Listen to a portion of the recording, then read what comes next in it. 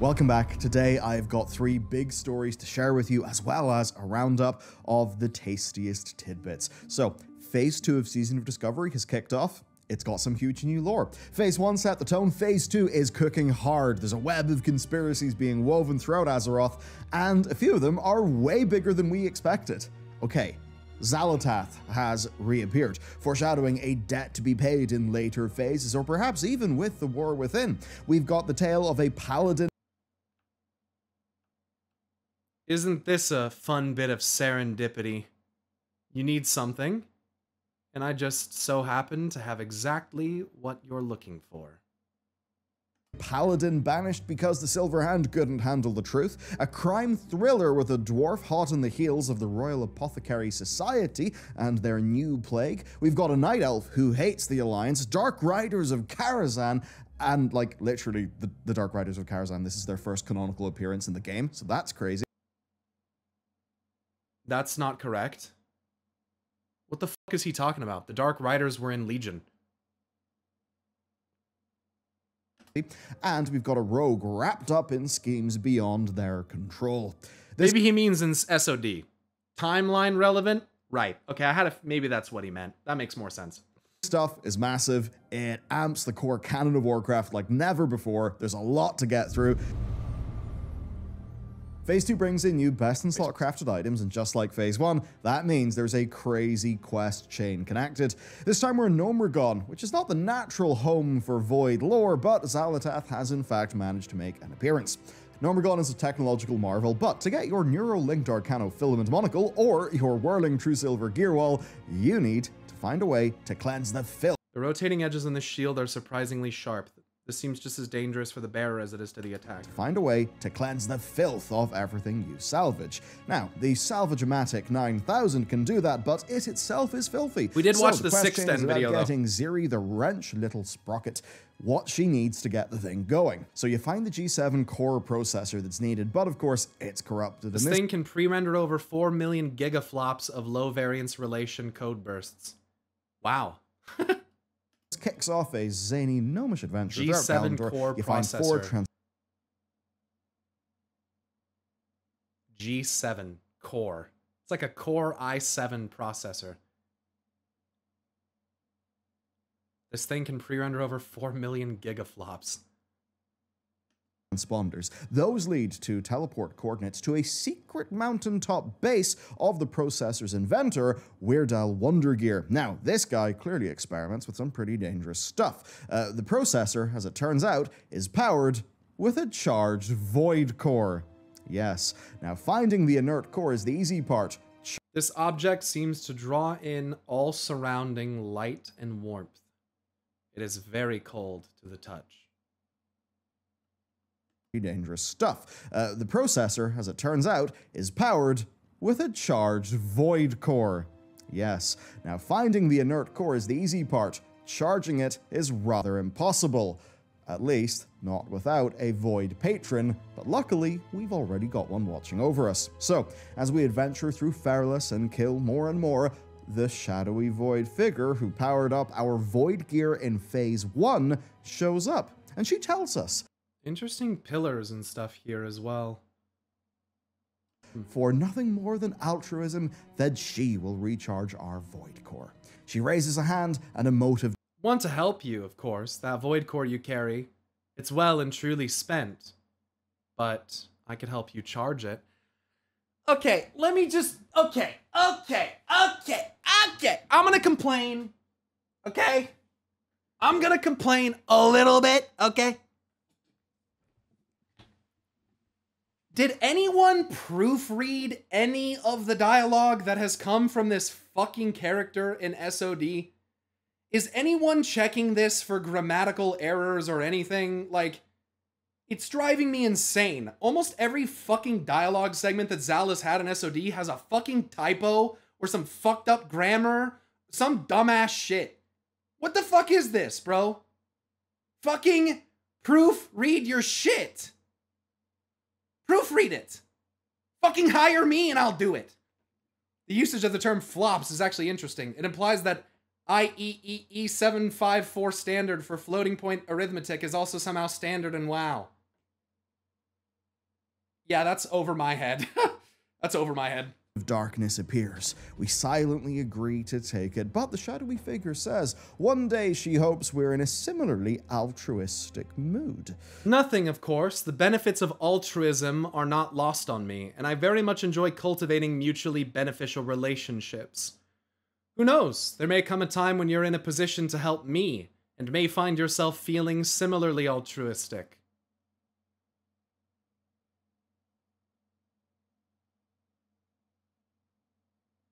Huh. So we're clearly building a mutually beneficial relationship with this character. She calls us smart, and then she disappears.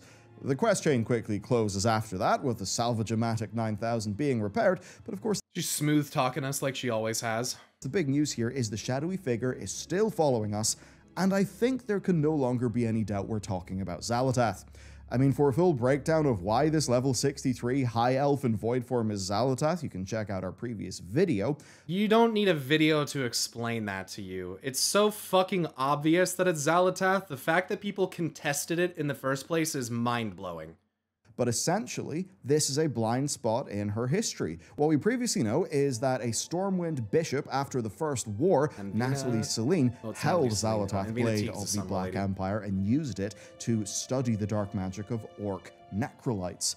But after that, we have no idea until the blade shows up in the hands of Twilight cultists in the Legion expansion, which is where we first learned about it. The other huge clue is this is a High Elf in Void form, which basically is the closest you can get to a Void Elf in that version of the game, right? In Classic. Yep. And it looks very similar to the war within Xal'atath. Now, in a way, that's odd, because surely at this time, she's just a dagger. Well, that's where you can actually think back to the deals that have been done during the Dragonflight expansion with the Infinite Dragonflight. So this could in fact be her manipulating events through them. Maybe Xal'atath in her elf form has found a way to go to the past, and this is something that is playing out through Season of Discovery. And maybe that is why she has such a knowing and playful tone with us. She always does. She always does. That's how it's been the entire time. Xal'atath has always been that way. Anyway, this brief appearance I think promises more. I cannot wait to see what Season 3 holds, especially because Season 3 and Darkheart, which is Dragonflight's final and seemingly very Xal'atath-focused patch, will be at a similar enough time. That could be pretty big, but that's actually not the end of today's stories. Let's move on to story number 2. Naru? I mean, she does say the Naru consider us. I know the Naru consider us horrors to be resisted. We do not share this view.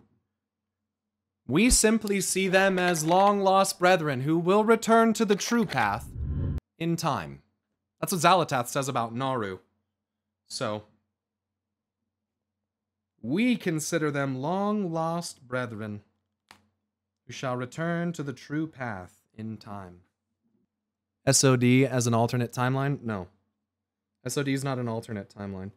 SOD is just giving you more... SOD does not appear to be an alternate timeline. SOD appears to be giving you more context on characters and things that have existed for a long time. Don't think of it as some alternate universe, some alternate timeline. They didn't fucking say that.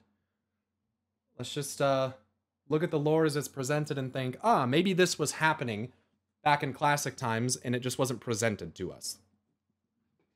Okay, it's time for a mystery with all the markings of a noir crime thriller that tells us the origins of Azeroth's most controversial weapon and even goes a bit further. In this, we find level 77 secret agents. One could be a worgen, the other one might actually be a bronze dragon. It's all pretty crazy, and it starts with this: a humble sleeping bag. It grants a modest XP gain of 3% for 3 hours, but it's not about the XP. Today, it's about the lore drop that's coming with the sleeping bag. Now, this mystery begins with Stromgarde, the Syndicate, and the Royal Apothecary Society. A maverick, possibly known as CB, has led a personal investigation, but they get in too deep. They had to get out quick, and in the process, they left their cozy sleeping bag behind for us to find. Now, at the center of this web is Sylvanas and her schemes, the most important of which being the New Plague. Now, you begin this in either the Barrens or Westfall. For the sake of this, we'll kick it off with Westfall. In a Lexington farm, there's a crime scene, a destroyed cart with bodies burnt beyond recognition. No evidence but a slip of paper pointing towards the Barrens. So we follow that, and near Mulgore, a ginger tabby cat leads to another murder scene. But this time, we don't just arrive to the murder scene, we actually see a note left by somebody else, and that note reads like this. Mission said they were making deliveries for New Plague. Looks like simple apothecary accidents to me. So this, obviously, raises a few questions. Who is Mission? What is New Plague? What's going on? What are they on the trail of? What we can piece together, though, is that in each case, we've seen some sort of murder or disaster scene, but they kind of look like cover-ups. They are made to look like apothecary accidents. Okay, we then find another hiding spot in Stone Talon where 3 bows are arranged in the shape of what could be the initials CB. And that's where we get a quest named Wet Job. Now, a wet job, sort of in the lingo, is a covert assassination performed by a government operative. So, it actually looks like CB was carrying out a hit on Apothecary Society caravans around the world whilst they were delivering New Plague. A few clues like guns being used and food crates actually point towards CB being a dwarf, and the next clue sends us to Loch Modan, where another one of his camps, the Eagle's Fist. Wait a second. Isn't that one of the removed textures from Uldamon? That tapestry? Like with guns the being cuneiform used and food crates actually point towards CB being a dwarf, and the next clue sends us to Loch Modan. Is this specific to SOD? Because this is a data mined, this is a data mined texture, but it's not found anywhere in Uldamon. This is new? Wait a second. They pulled a cuneiform tapestry with planets on it and used it in SOD because it is in the file set for original Uldamon.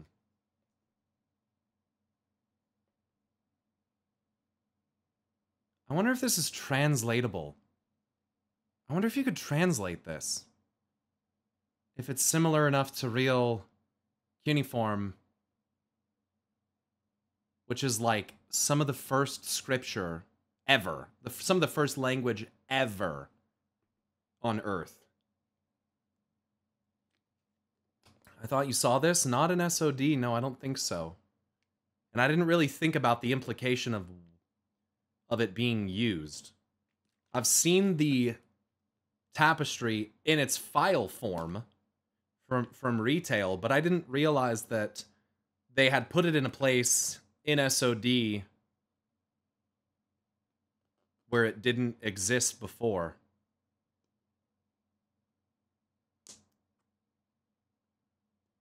I thought those are eggs. They look like planets to me. They look like perfectly spherical. They don't look egg-shaped to me. Maybe I'm wrong, though, because he's looking at them at like an angle. They look like planets to me. Maybe I'm wrong, though. This torn-up version of the tapestry? Wait. Wait, the original one isn't torn up?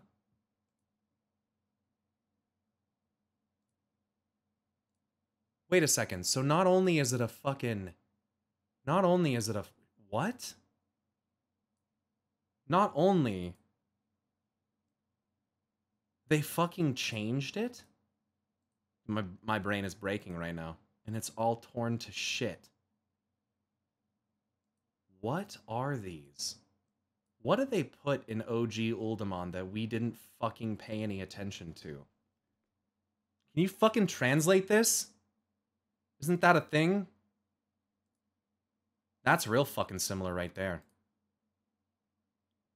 Late Babylonian sun? Shut the fuck up. Holy fucking shit, that'd be crazy if you could actually... Sun Ox. Dude, don't do this to me, dude! Don't fucking do this to me, dude.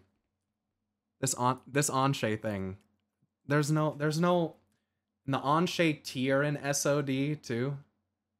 Dude, there's no way. There's no way. There's no way. There's no way, bro. There's no way. There's no way. There's no way. No. I mean, there's a way. When I feel this way about certain theories, sometimes I feel like I know. Like with the Myths of the Realm thing in Final Fantasy, felt like I knew. Felt like I had a beat on that shit.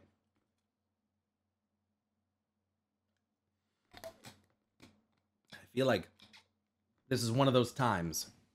Camps, the Eagle's Fist interesting. is found on the actual dam. This time around, there's a note, and the note speaks of loyalty to the Eagle and Fist, and we also see a long-barreled rifle with a scope pointing towards the Arathi Highlands. Now, the symbols for Stromgarde are the Eagle and Fist, so that's one very clear connection. Yeah, that's what I would go with. This leads us to CB's final camp, and of course, the cozy sleeping bag. This is also where the mystery kicks into the next level, and it really does make me interested for Phase 3. So, as we climb the wall, two secret agents appear, a male and a female, and they watch you from afar. If you get close, they will disappear in a flash of light. What's weird, though, is they're level 77, and one of them tracks as a beast. Now, level 77, that basically is Wrath of the Lich King-like levels, right? It also could be War Within levels, post, like, you know, squishes. Show the flash of light! What's going on there? It could... Are you fucking kidding me?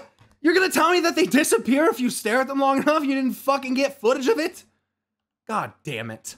Sorry, chat. I was really hoping to see that. Suggests that they are just very powerful beings. It could also suggest that there could be an element of time travel here, maybe a bronze agent, something like that. Then, of course, the new plague is involved. Are Infinites or the Bronze looking into the new plague? That's, of course, the new concoction of the plague that Sylvanas has made that is supposed to be able to kill, close? You know, the living and the dead. So maybe he didn't get footage of it. If you wanted to go really crazy, enough. part of the deaths of Chromie takes place in the Western Plague Lands, and CB could spell Chromie Bronze, but that also does to me sound completely crackpot. Yeah. Okay, let's go on. Yeah, So that's completely crackpot.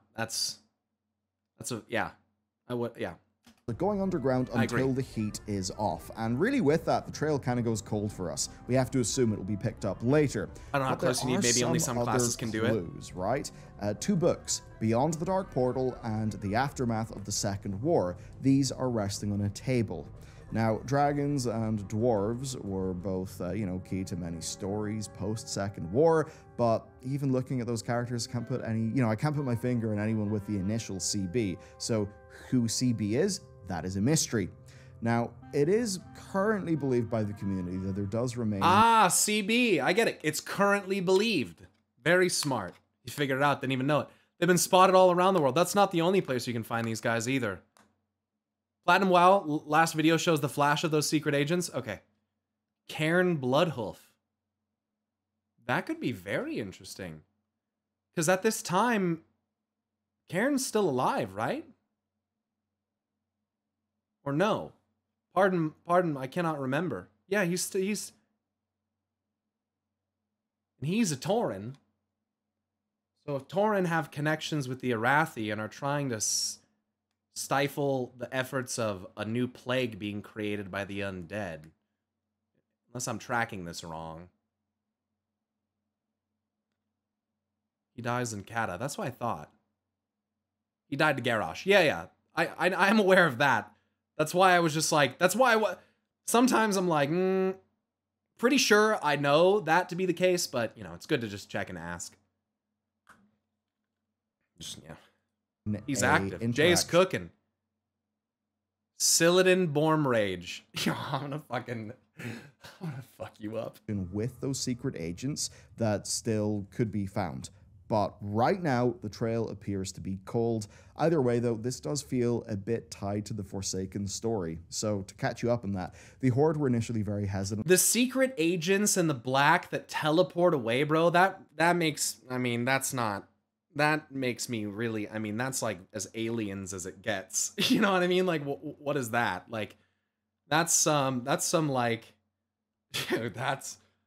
to let the Forsaken in, given their recent past. Now, the Apothecary Society had been working on a new plague that would kill both the living and the dead, but it was being developed under the guise of it being a cure. Now, fresh Forsaken quests through Tirisfal help various apothecaries actually test early versions of this on the Scarlets. The first time the Alliance got was Finn Odalick's investigation in Goshek Farm. That's where Forsaken couriers were caught with documents proving that there is actually a new plague in existence. So it could tie into that. Basically, though, this simple quest chain about a bloody sleeping bag has actually shown us that the Royal Apothecary Society is sending agents across the whole world in search of knowledge and ingredients. They're in Westfall, they're in the Barrens.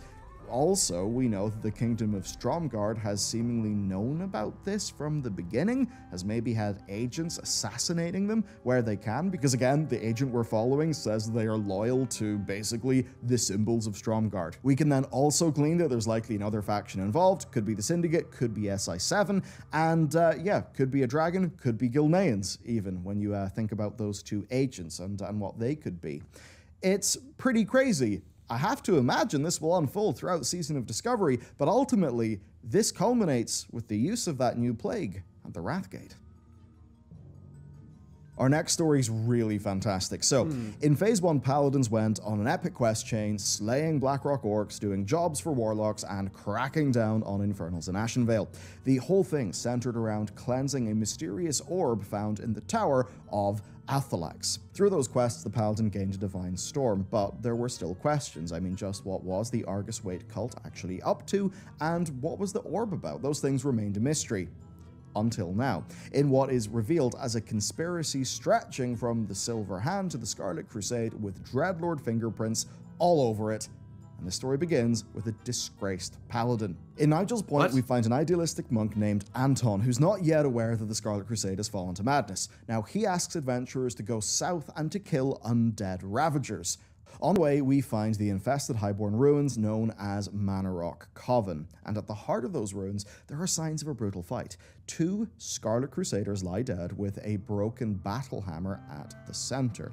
Now, killing demon-worshipping orcs around the ruins, we then find on one of them a communique from their leadership, and when we read that, we discover that due to the Coven's ineptitude, 2 groups of interlopers broke in and they stole something valuable. Now, the first group are the Scarlet Crusaders, who the leader says they will deal with personally. I'll get onto this in a second, but with this, we're actually likely hearing from a Dreadlord in this note, which is fairly cool. And at the time, what Dreadlords were doing is essentially trying to lead the Legion presence on Azeroth, and they had possessed the Scarlet Crusader leader, Dathrahan. Anyway, the second group that's mentioned, they're not Scarlets. They're a pair of Paladins, one of whom wielded a silver hand hammer. So, we go back to Stormwind, and there, Catherine the Pure knows who owns that hammer, but refuses to talk about him in detail. We find out that this person is called Aeonis the Quiet, and he was banished from the Silver Hand for holding radical viewpoints. So, he was banished. People thought that he just kind of disappeared. What we do know about him, however, is that he loved to fish, and that leads us to our next stop, Harold Riggs, the fishing trainer in Menethil Harbor, who tells us about a nice older fella named Aeonis, who would occasionally sail into town on a leaking boat for supplies and to talk shop. And supposedly he's a nice sort of guy. But the thing is, just a day before, a group, our fishing trainer says, who were dressed in red like clowns at a carnival, they rode into town asking after Aeonis. So, Riggs points us far, far off the coast of the wetlands where we find Aeonis' fishing cabin, and again, we come upon the signs of a struggle. There are dead Scarlet Crusaders on the ground. Another Crusader jumps from cover, tries to kill us, and it turns out he was told to stay and to tie up any loose ends.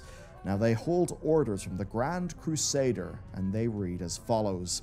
The heretic known as Aeonis the Quiet is hereby condemned for the high crime of consorting with demons and the undead, forsaking the fight, larceny, and murder. The light. It goes on, but the point is that Aeonis... This vile creature is known to have slain no less than 2 of our stalwart brothers of the light while perpetrating the theft of important Scarlet Crusade property. When found, the heretic himself is to be transported to the monastery in Tirisfal for questioning and execution. Should any parcels or artifacts be in his possession when apprehended, they are to be returned to the Grand Crusader with all haste as evidence. If captured, Aeonis must be gagged, and no one save the High Inquisitor may speak with him. lest his insidious lies sow chaos and doubt in otherwise righteous hearts. Okay. Be wary, brothers and sisters, as there is no way of knowing what sort of vile magics Aeonis may have bargained for in his fell dealings with the enemies of the light. The Order of Grand Crusader Dathrohan. Is supposed to be taken to Scarlet Monastery, where he will be tortured and he will be killed. Again, do remember, Grand Crusader Dathrohan, who is running this whole shindig, he is currently possessed by the Dreadlord Balnazar. So, why would the Dreadlords want to kill Aeonis? That's the question. We go back to Stormwind, having learned a lot more, and with that, Catherine is ready to give us some more detail. It turns out Aeonis was a member of the Order of the Silver Hand since the Second War, that he fought with distinction, but that leading up to the Third War, he started to express heretical opinions. He thought the light was not a religion, but a force of nature, something that could be used for evil if the mind behind it was convinced they were right. Now, of course, at the time, that would have been a pretty crazy thing to say, but very shortly after, it became obvious that he was right. Catherine admits that this was before Arthas culled Stratholme, before the Scarlet Crusade began, you know, hanging people and doing all sorts of crazy, messed up things that were absolutely evil, but even in doing those evil acts, they were still able to wield the light. They had that conviction. The whole point is that it depends on the practitioner's level of belief. Yep. So, yeah, Aeonis was right. The events of Warcraft 3 and Vanilla World Warcraft would prove him right. The Silver Hand, of course, are wrong. And by the time we talk to Catherine, all of this is completely obvious. So, with all of that being clear, they're actually ready to accept Aeonis back into their ranks. So we gotta save him. We bust into Scarlet Monastery and we find him in High Inquisitor Whitemane's chamber. We save him, we bring him back to Storm. They found him in High Inquisitor Whitemane's chamber. Well, tell me more. Lucky. And he takes his place in the cathedral, that is interesting. Now known as Aeonis the Vindicated.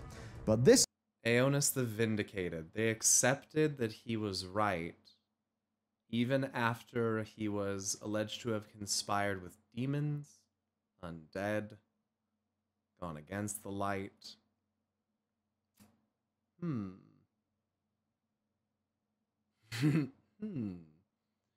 Interesting that Aeonis also just was believed to have vanished himself, when in truth he was cast out. Huh. You see where my brain's going here, Shinzai? See what's going on here? You see this fucking shit? And you see who's behind it? With the Dreadlord thing going on? Interesting. This is actually where the grand conspiracy kicks off. He asks us about the orb that we got in Althalax, and he confirms that he was looking for something similar to that in Manorock Coven. These things are known as echoing orbs, and they're scattered. What are you fucking... You're not reading it! Fucking skipping through the fucking dialogue like that. In Althalax, and he confirms that he... I can't thank you enough for saving me, Elder. It's good to see you up and around, Aeonis. Now that we're safely back in Stormwind, however, I have many questions. He was looking for something similar to that in Manorock Coven. These... And I'll give the answers in due time, however. Before I do, tell me more of this Althalax orb you destroyed in Ashenvale. Althalax. Tell Aeonis the full story of how you obtained and destroyed the Althalax orb. These things are known as echoing orbs. This is troubling. Speaking plainly, the orb you know of as the Althalax orb is but one of several similar artifacts known as echoing orbs. Well, I mean, if that's not inspired by Lord of the Rings, I don't know what is. I was contacted by an old friend who asked for my help recovering one of these orbs from the Burning Blade cult in Desolus. The Burning Blade cult. No sooner had we located the orb and defeated the cultists carrying it, were we set upon by a band of Scarlet Crusaders. They were also looking for it. Most likely. I see, please go on. Orbs, and they're scattered throughout Azeroth. In the chaos that ensued, I lost track of my friend, but when I last saw him, he had the orb and was in full retreat. He is quite resourceful, so I believe he was able to escape with it. We had made arrangements to seek passage back to the Eastern Kingdoms and rendezvous at my shack should we become separated. I made my way there and waited. My friend never arrived. Unfortunately, other uninvited guests came instead. That explains the dead crusader I found there. The Legion are trying to gather these in... Aeonis spits on the ground. 4 of them came for me in the dead of night. They were whelps that wouldn't have been fit to lick the boots of any real paladin, to be sure. There was a time when 4 against 1 would have been good odds for me, but I was caught unaware and eventually overwhelmed. So who's this friend of yours, and do you have any idea where he might be? Preparation for something. Now, I think it's best to keep his name private for now, as these walls likely have ears. He has a colorful history. There are those who would mistrust him out of hand. You'll have to take me at my word when I tell you I trust this man with my life. As for his whereabouts, unfortunately, I do not know. But you can be sure that he will have gone to ground and will be well hidden. I'm confident, however, that, given some time, I should be able to locate my friend, and the orb as well. Very well then, what should our next steps be? He did say uninvited guests. Yes. Yeah. The unseens, the uninvited, forces unseen. Yeah. He actually said that. A hidden paladin? Yeah. Remember, at this point in history, it's...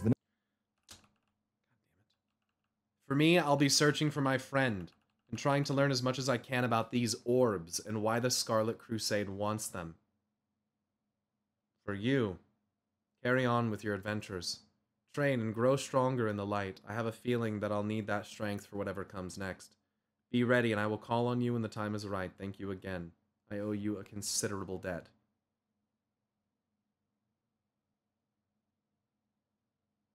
It's Vanilla WoW, and we do not know what is coming. Obviously, now we know that in just a few years, the Dark Portal would open, the Burning Crusade expansion would begin, so who knows what the Dreadlords are preparing for, but it's likely that, and what they're doing, well, it's got something to do with these orbs. As for Aeonis, well, he needs a little bit of a rest, but then he says he'll be right back in their trail, but first, he needs to find his accomplice. And this is where it's interesting, because someone has been helping him. Now, Aeonis wants to keep the name to himself because it's somebody who has a colorful history. We can only guess, but if we're talking about another paladin with a colorful history, one who was banished and lived as a hermit for many years before finally being vindicated for his views, we can only think of one person, Tyrion Fordring, who currently is hanging out in the Eastern Plaguelands. Doesn't Tyrion also wield a hammer? Doesn't he have like a big two-handed hammer? Which is...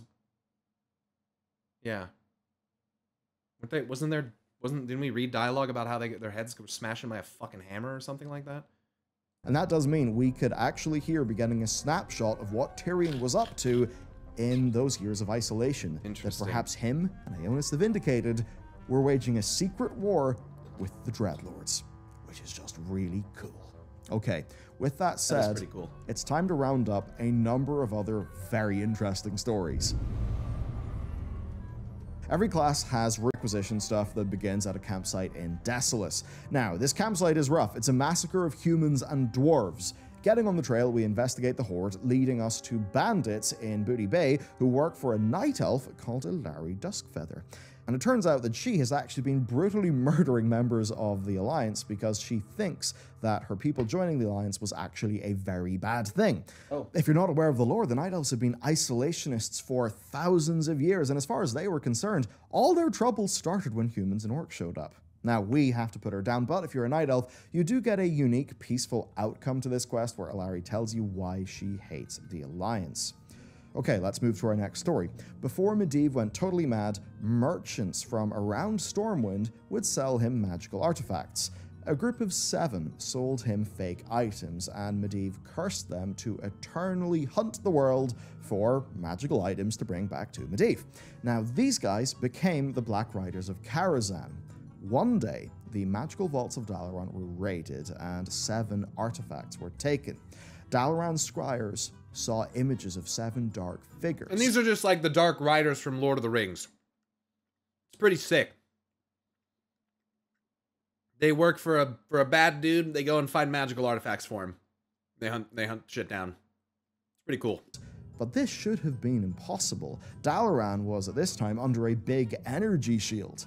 Very confusing. Anyway, we the players gather these 7 artifacts, but the thing here that is very significant is this is the first appearance, the earliest canonical appearance of the Dark Riders in World of Warcraft, which is just cool. And the dev team have described a lot of these things that they're doing, like the new lore, as essentially being found photos, sorts of things that canonically did happen in the past, but we're only really sort of finding them or playing them now. I think when done tastefully like this, it's a really fantastic addition. I'm confused. He sounds like he doesn't... I know that we talked about this earlier, but it sounds like he doesn't know that the Dark Riders were in Legion. Of the Dark Riders in World 7 artifacts, but the thing here that is very significant is this is the first appearance, the earliest canonical appearance. The earliest canonical appearance. So he... Okay. Okay. I'm going to go ahead and give it to him and say, okay, he knows about them in Legion. First, the earliest canonical appearance, which he's correct. That's correct. So, yeah, I mean, that's a correct statement. Of the Dark Riders. Off on a technicality? Well, he's speaking in technicality. Like, you know, he's not wrong. This is the first time that they, timeline-wise, this would be the first time that we would ever see them. This early, you know? Anyway. He's right. Riders in World of Warcraft, which is just cool. And the dev team have described a lot of these things that they're doing, like the new lore, as essentially being found photos, sorts of things that canonically did happen in the past, but we're only really sort of finding them or playing them now. Right. I think when done tastefully like this, it's a really fantastic addition. There are a few other really neat things. As an example, in Scarlet Monastery, there's a item that drops, right? It's this Silver Hand training hammer, and it's a hammer that fell in battle alongside its wielder against the Orcish hordes in Theramore. So, getting the hammer, people have been walking all over Theramore trying to find some sort of like new interaction that, you know, could be unlocked for the wielder of the hammer. That seemingly hasn't happened yet, though. Another example is there's this ancestral sword that references Kairos, which is a settlement that had only ever been referenced in Warcraft 2, which is just neat, right? Them going back to all of this really old stuff. And yeah, it's really cool. There's also loads of new lore that just... It was kind of too straight and simple to fit into this video. Things like why the Zandalari are in Stranglethorn, or why King Mechatork went mad in the first place. It's all really cool. Phase 2 isn't finished. It likely still has more to reveal, and to be honest, I think it's a confirmation that a lot of this lore being put into the Season of Discovery, that some of it's maybe more radical than we thought, or at the very least, yeah, it kind of seems like it gives us far more to chew on. Kind of seems like it. Really love. Yeah, that's a great thing. It actually does feel like they're expanding the lore, and because it's not data mined and it's all found out via people just playing the game, it just feels completely natural. I think this is a humongous success, and I hope you enjoyed today's video going through some of the new stories that we've been able to experience. Hell yeah. Okay, it's a good that's video it for me today. Of course, really I'll brought be back light to soon. some of the stuff Thank that you for I watching. I hope you enjoyed today's video. otherwise don't have access to, because I haven't played SOD. That's pretty cool. Good video.